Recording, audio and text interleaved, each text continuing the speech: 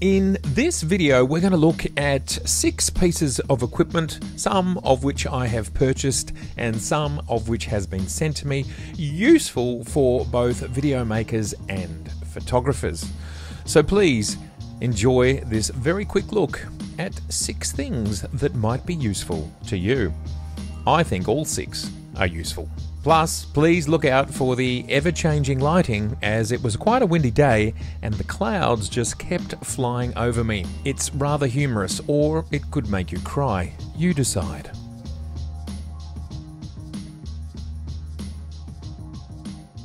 Also, I've got a little special thing from Nikon, which I kind of thought was a unicorn because I'd never seen them in the wild. I'd never heard anybody talking about them. Well, I happened to buy something and get one of them, and I'm going to show you that thing at the end of this episode. G'day everybody, how you going today? It is so good to see you. Well, bright lights and big city. Right now I'm using my white garage door as a massive reflector. Now it absolutely looks spectacular on camera. We are shooting on the Z6 II with the 50mm 1.2 at 1.6, just for that tiny little bit of extra depth of field. But golly gosh, it's bright, so I'm going to be squinting during this episode. But there's more than one reason I'm going to be squinting. The other reason is this here. This is the Weelite NIJA 200, and well, it's a beast. It is an absolute beast of a light. I think it could be brighter than the sun, and right now I'm only at 9%. And here's the lovely Weelite NIJA 200 portable bicolor light, which can work via Bluetooth with your mobile phone.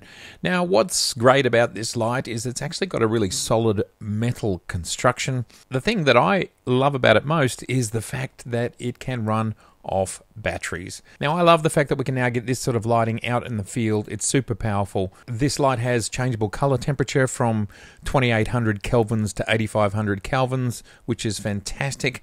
Plus, it has from 9% all the way to 100% control of brightness. It has a high CRI of over 95, and at maximum brightness it is 70,400 lux at 0.5 of a meter. So that is why it looks so bright on my face.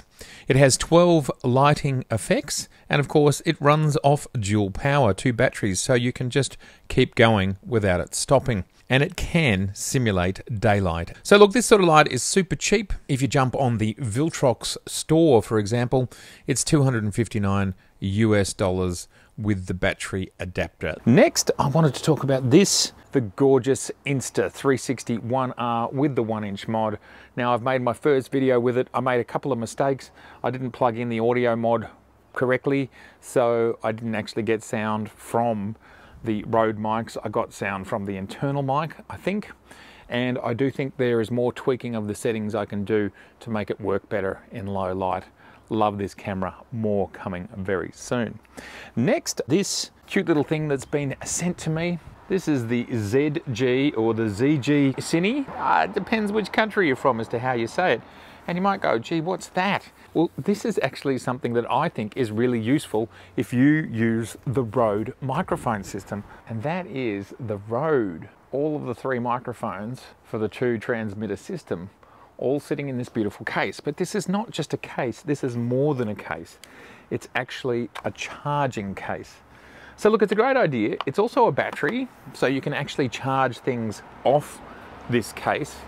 And my only comment about it would be, besides the fact that it looks really cool, it's got a little battery indicator light and you can charge off it, and you can get quite a number of charges. The exact amount is written here, is the finish. I'd like the finish to be a different finish, and I definitely don't think I could drop this on anything hard. I think it would definitely break. So that would be my only feedback with something like this. Otherwise, I think if you want to make sure your microphones are always charged up, this is a super little useful thing that you can have in your bag. Of course, it adds extra weight, but it does ensure the things are charged. And that can be a problem sometimes, that you get out to shoot and you're not all charged up. There goes the sun again. Unbelievable.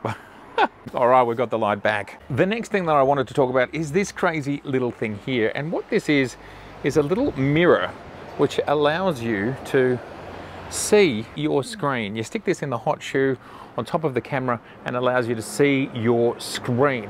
So it's not like a monitor, but it's like a monitor. How well does it work? Well, I would give it a good solid 6.5 out of 10, maybe a 5.5.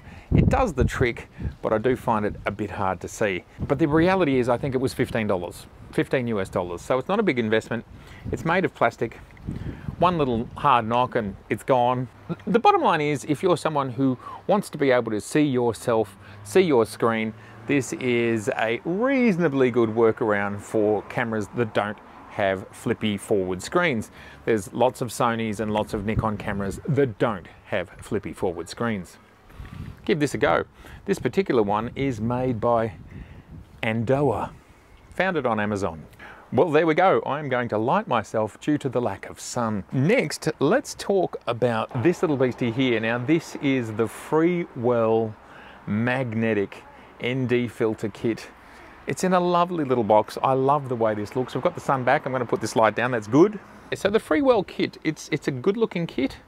I think this is probably fake leather, but it still looks nice. I'll make a video about this and actually show it in use, because that's how I like to do things. But it's a good quality kit. This is the mounting bracket and a lens cap that goes with it. And then we have various filters. This here, for example, is the 2 to 5 stop neutral density. Awesome. And then we have the 6 to 9. And then we have a clarity filter. We will do a whole episode about this. Finally, I wanted to talk about this. Has anyone ever seen one of these in the flesh?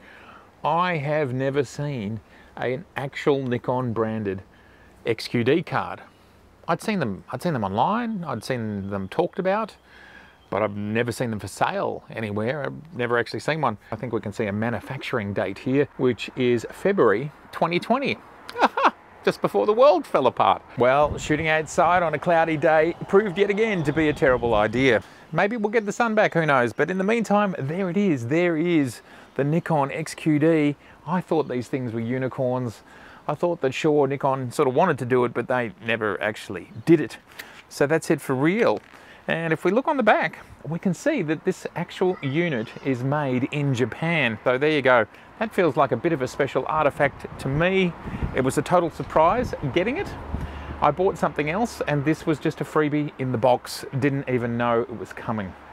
So why are Nikon giving away free XQD cards? Well, as we would all know, XQD has now been superseded by CF Express. It's exactly the same size, it's got the same connectors, essentially it looks the same on the exterior, but the interior is different. It is a much faster protocol and ultimately it can go to much larger sizes. And we have seen CF Express in 2 terabytes, and I believe we might even see 4 in the not too distant future. I suspect Nikon had stock at hand, and CFX is the card of choice, and so selling them was going to become too difficult, so we may as well give them away and make people happy. So thanks, Nikon. I'm happy. There you have it. All right, everybody. Well, absolutely fantastic to see you all as usual.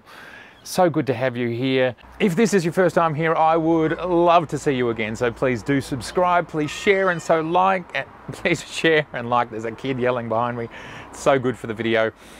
The liking, that is. Maybe the yelling as well. Please don't forget channel memberships and hats and the website and everything. Like we said a few months ago, if you'd like to get your name in every copy of the calendar, please make your order by Sunday the 5th of September. Whew, this has been a very difficult episode to shoot. I'm over these clouds. I'll see you later. Bye. This is why people shoot in studios, but I've got to keep mixing it up for myself. It's important for my state of mind.